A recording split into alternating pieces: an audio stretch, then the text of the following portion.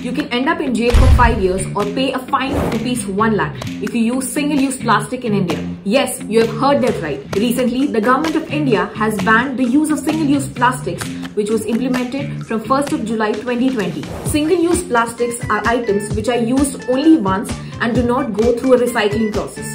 The government of India has identified 19 single-use plastic items, which includes earbuds, plastic sticks, flags, candy and ice cream sticks, thermocol, plastic cutleries, which includes the straw, plate, cups, spoons, gift wrapping or packing films for sweet boxes, invitation cards, cigarette packets, plastic or the PVC banners of less than 100 microns and stickers. The rule will come into action by the 10th of July 2020.